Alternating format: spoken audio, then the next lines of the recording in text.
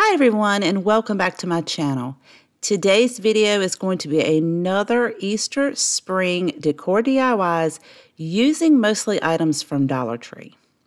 For our first project, we're going to start off with this sign from Dollar Tree, remove the backing, and because the lettering is so dark green, I tried to remove the paper, and since I wasn't very successful, I took some sandpaper to sand that down so that it would not show through when I apply my scrapbook paper.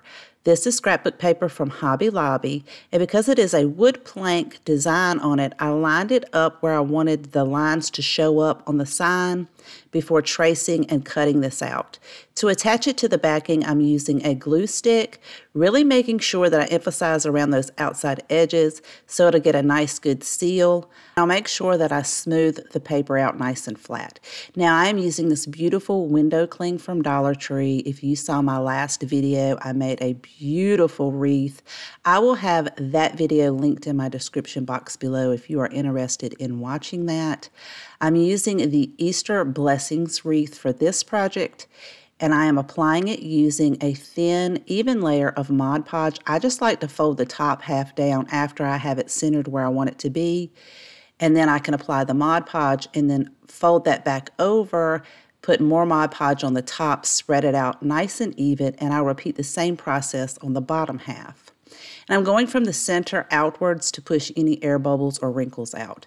And then to make sure that it has a nice matte finish all throughout, I'll go over the entire piece.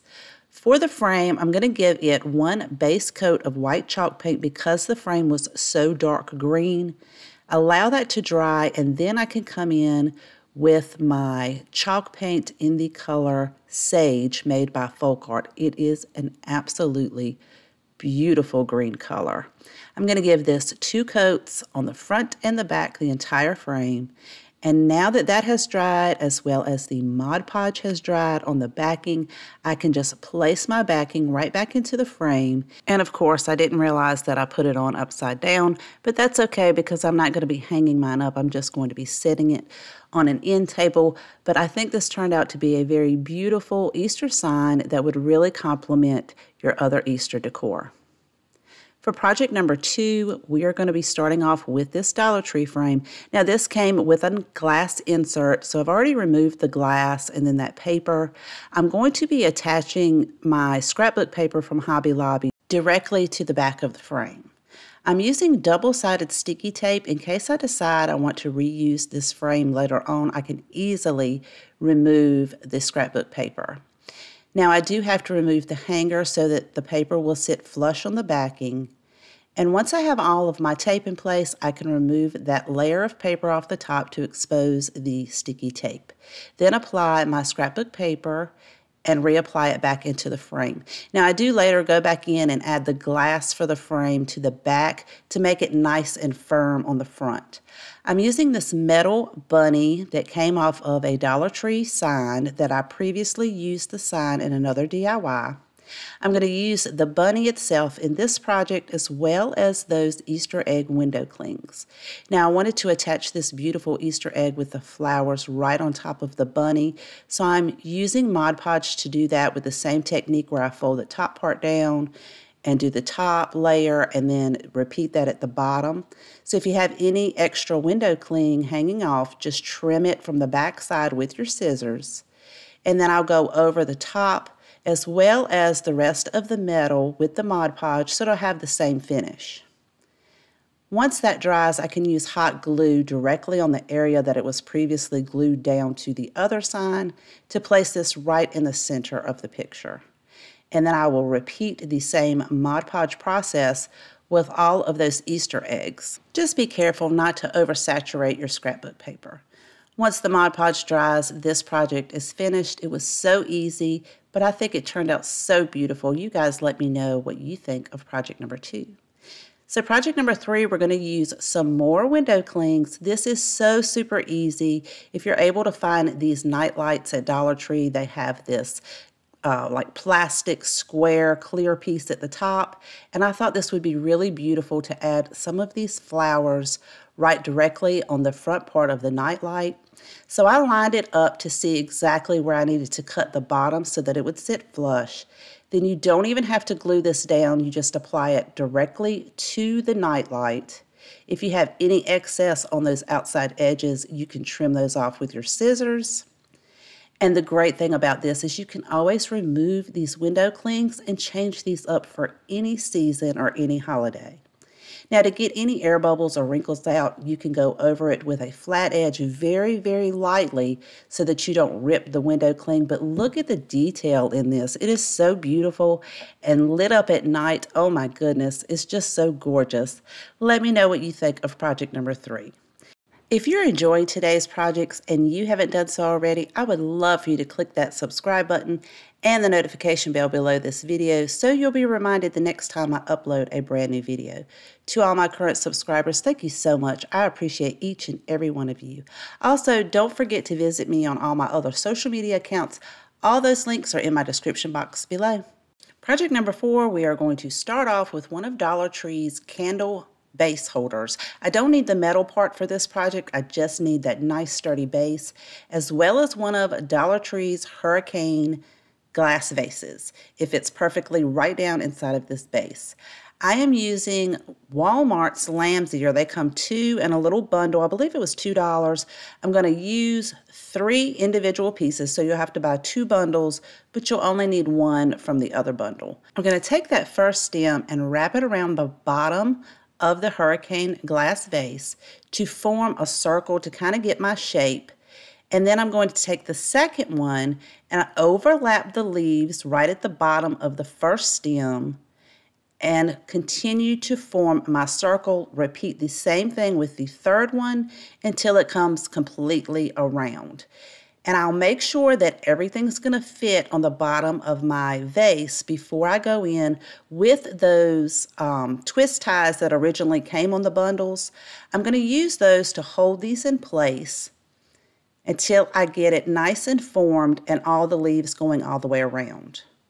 Then I'm going to come back in with some floral wire to attach the top parts of each stem to the bottom part of the previous stem, just twisting it really tightly and making sure I tuck those end pieces in so it doesn't scratch anything.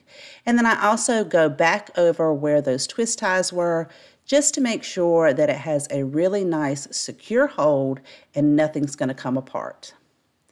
Then you'll want to fluff your leaves out, make sure it's nice and full all the way around, and we can set this directly on top of that beautiful, almost like concrete base, and then set that to the side for just a moment because we're going to be painting some of these styrofoam Easter eggs.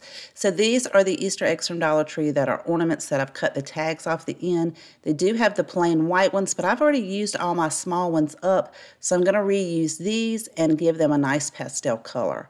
So I'm using white chalk paint, cameo pink, pumpkin orange, and lemon yellow to create nice, beautiful pastel colors. If you want to see exactly how I mix this paint, I repeated the same process that I did in my previous video, which is linked in my description box if you want to see the ratio of paint for white and the colors to create these pastels. So 2 pinks, 2 yellows, and 2 oranges. And I'm also using some of Dollar Tree's Baby's Breath. So I'm just going to place my eggs around and play with the placement until I get them exactly where I like the look of it. Then I'm going to set my hurricane container down and hot glue each one of these Easter eggs down. Now I'm sorry, the hot gluing process, for some reason, the film was very blurry. It was out of focus. So I've already glued all of these Easter eggs down, and now I'm going in between each of the Easter eggs and adding these Baby's Breath stems to give it a nice full effect all the way around. Once all of those are glued in place, this is just an absolutely beautiful candle holder. I'm going to take an LED battery-operated candle to insert down in there. And I think this turned out really beautiful. I love the colors in it. I love the way the pastel colors really complement the lamb's ear. And I can't wait to show you guys at the end of the video how all of these projects look so good together. For the final project in today's video, we are using one of Dollar Tree's ceramic truck planters. It's really cute. It's not really the color that I want to use for spring, so I'm going to give this 2 coats of my sage chalk paint. I painted the entire piece, the bottom, the top, except for the inside where you can put an actual real plant or artificial flowers. Then I'm going to take my white chalk paint and very carefully go around the indentions of the side windows. This will take 2 coats, as well as the white walls on the tires. I'm going to repeat this exact same process on the other side of the truck as well. Also painting the windshield and both of the headlights. So each side looks exactly alike. It just brings out more of that detail in this cute ceramic planter. Then I'm going to take a black Sharpie and very carefully go around the tires. I also paint the bottom part of the tire because you can see that when you set it up. You want it to make it look a little bit more realistic. I'll do the exact same thing on the other side. And then I'm going to take the white chalk paint and dry brush around the truck to really bring out the details. This planter has a lot of really beautiful details that you can't really tell with it being a monotone color. So I'm going to go over the fenders, the hood, the front, and just really bring all of those details out to make it look 3D and really beautiful. I'm also going to go over the truck bed and the back side, and then I'm going to create the door frame. I'll do the exact same thing on the other side, and then I'm going to take a Sharpie just to draw out a nice door handle. And I'll give you a close-up view in just a minute once I get that other side done. This turns out so adorable, so cute. I mean, $1.25, you guys. It's so stinking cute. I do recommend that you go over this with a clear glaze. I used Krylon's triple thick crystal clear glaze spray, but you could also go over it with some Mod Podge. I put some artificial flowers in the back, but you could put real flowers or a real plant in there if you like. I think it turned out really cute, and it looks so good with our previous projects in today's video. So if you have a favorite out of today's video, please let me know in the comments down below. I always love to know which one is your favorite. Thank you so much for taking time to watch my video. I truly appreciate each and every one of you. Please take care, and I'll see you guys next time.